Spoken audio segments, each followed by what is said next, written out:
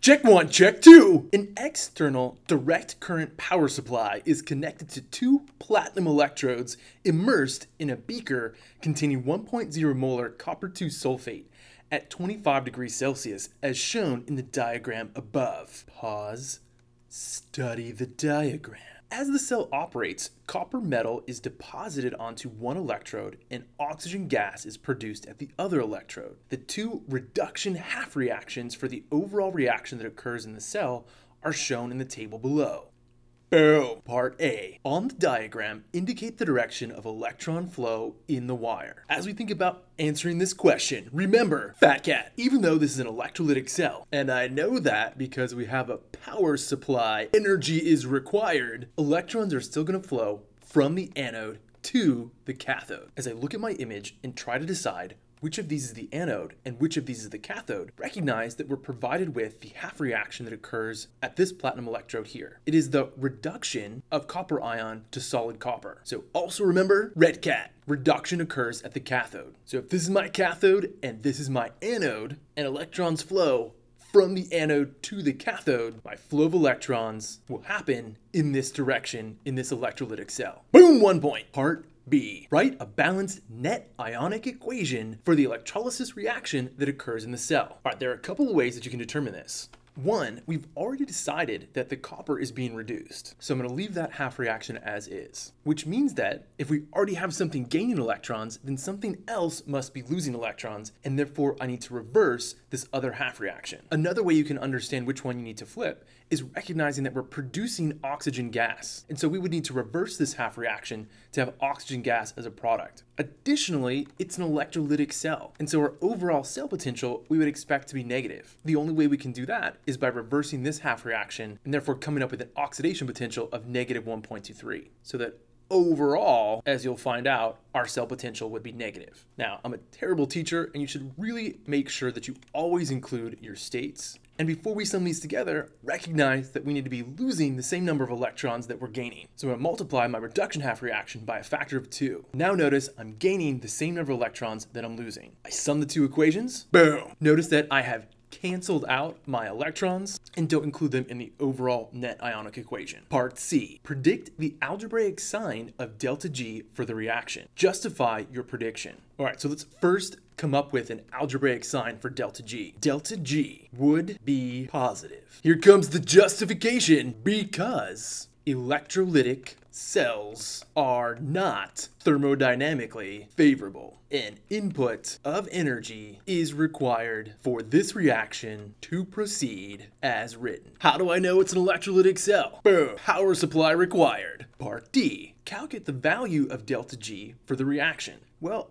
we just decided in part C that it has to be positive, but how can I come up with the actual value? If I look at my handy dandy formula chart, there are several different ways that I can calculate delta G. As I think about what I'm provided in this problem, the most likely way I could get there is by determining the cell potential for this reaction. So, first, let's determine the cell potential for this electrolytic cell. Still equal to reduction potential plus oxidation potential. As I look back at my chart, recognize that we have decided that the copper ion is being reduced and that water is being oxidized. So although I will use the value directly for the reduction of copper 2 ion, I need to flip the sign of my reduction potential here because we have flipped the equation to show this as an oxidation half reaction. Positive 0.34 plus negative 1.23. These are both volts. Be a better teacher, Mr. Boylan. Don't forget your units. Free response. Let me use my calculator just to play it safe. Negative 1.23. So my cell potential is negative 0.89 volts, also known as negative 0.89 joules per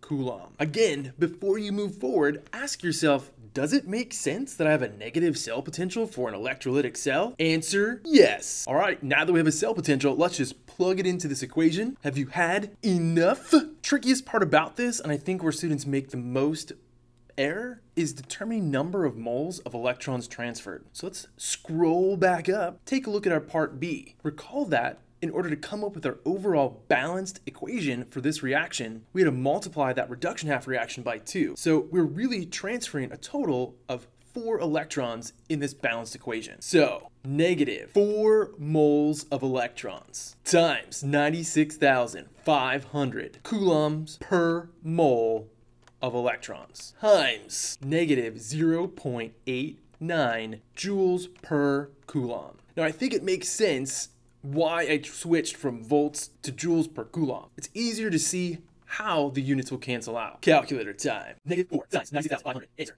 times negative 0.89 answer. As I think about my number of sig figs, we're not going to worry about the counted number of moles of electrons. Our constant we're not going to include when it comes to significant figures. We'll look at our voltage for our cell potential to determine number of sig figs. We're going to have just 2. So 340,000.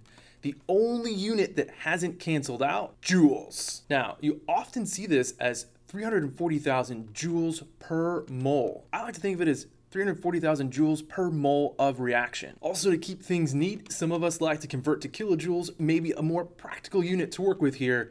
Kilojoules per mole, either way is fine, but it's important that you're careful with your units, either way you end up. Boom. Delta G. Boom. An electric current of 1.50 amps passes through the cell for 40.0 minutes. Part E. Calculate the mass in grams of the copper that is deposited on the electrode. Once again, we're going to go to our handy dandy formula chart to save us. This time, we're looking at the equation here where our current is equal to charge over the time. In seconds. All right, we're told our current is 1.50 amps coulombs per second. The amount of charge per second that passes through our cell is equal to Q over T. Be cautious. A lot of students like to throw in 40.0 minutes, but recognize, and part of the reason why I went from amps to coulombs per second is that your time needs to be in seconds. Always a good idea to show your work even for simple calculations. Use your calculator while you got it. 2,400 seconds. Keep in mind, I should really have 3 sig figs here. So 2,400 seconds. I'm gonna remind myself of that sig fig. I multiply my current times my time, which gets me to 3,600 coulombs as the value of my charge. Again, let's keep in mind sig figs as we go. Next, I'm going to use Faraday's constant to convert from charge to moles of electrons. And 1 mole of electrons carries a charge of 96,500 coulombs. So as I think about this, if 3,600 coulombs of charge has passed through the cell in 40 minutes, I haven't even passed an entire mole of electrons. But I'm looking for mass in grams of copper and recognize that for every mole of copper to plate out, we're gonna need 2 moles of electrons. And again, that just comes from our half reaction that we're provided with initially in the problem. You could go to your balanced chemical equation. For every 4 moles of electrons, you'll get 2 moles of copper. You'll end up with the same result. And then finally, to get to grams, 1 mole of copper, 63.55 grams. All right, let's jump to our calculator. Times 1 answer divided by 96,500 answer times 1 answer divided by 2 answer times 63.55 answer. Again, this is why it's so important to keep track of your sig figs. We end up with 1.19 grams of copper that have plated out. Boom. Take this one step at a time and think about it as you go. 3,600 coulombs of charge is less than a mole of electrons that have passed through our cell in that 40 minutes. We got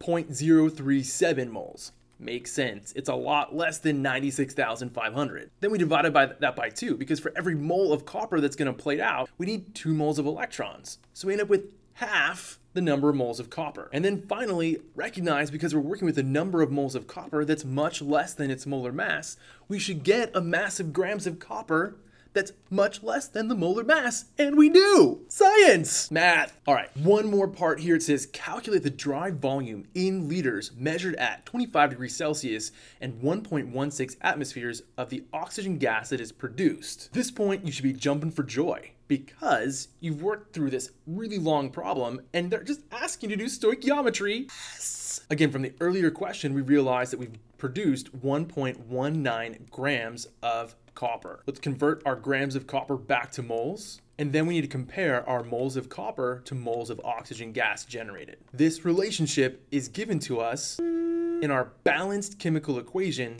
that we've written originally in part B. That relationship is a 2-to-1 relationship. Again, if you aren't able to come up with a balanced chemical equation, at least reference the equation that you've written. So don't get caught up on the fact that you've made a mistake early in the problem. Just show me your mad chem skills. 1 to 2. Calculator this up. Times 1 answer divided by 63.55 answer times 1 answer divided by 2 answer. That gives me 0.00933 moles of oxygen gas. 25 degrees Celsius and 1.16 atmospheres is not standard temperature and pressure. So I'm using, you guessed it, PIVNERT. PV equals NRT. Pressure, 1.16 ATM. Volume, IDK. That's what we're looking for. We know that we have 0.00933 moles of O2. Our gas constant, be careful. Which one do I use? There's so many of them. Oh my God, my life is over. I'm just gonna quit. No, your units will save you. Pressure in atmospheres. The gas constant that's using atmospheres, 0.08206 liters times atmospheres per mole Kelvin. Boom. Times my temperature in Kelvin